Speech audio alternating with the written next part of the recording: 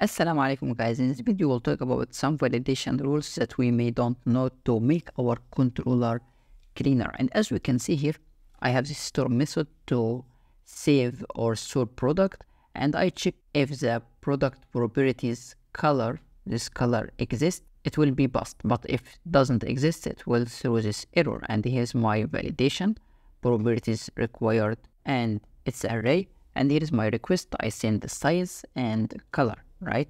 If I send a request, it will be passed. But if I remove the color red here, I will get this error. Color attribute is missing here, this error from my controller. But instead of that, we can use array required keys validation rule like this.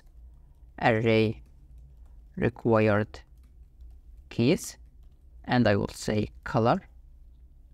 If I back and send it again, it's not correct. It's required array keys like this.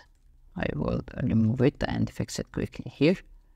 And if I back and resend a request, now the properties field must contain color, right?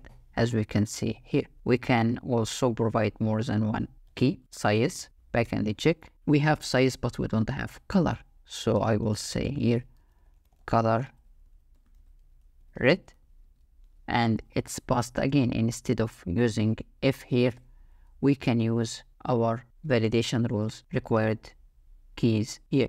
Also, there is another rule to make sure, for example, an array contains a specific value. So for example, I will say here features, and it will be required array also, and I want to make sure that it contains, for example, material value, not key.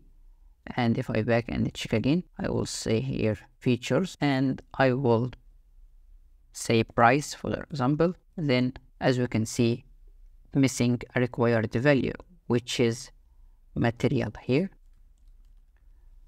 Save and work is successfully. So content works for values itself, and required array keys used for color size. I think also this one is better than using something like this, property.color required, and another one for size. So instead of these two lines also, we can use required array keys.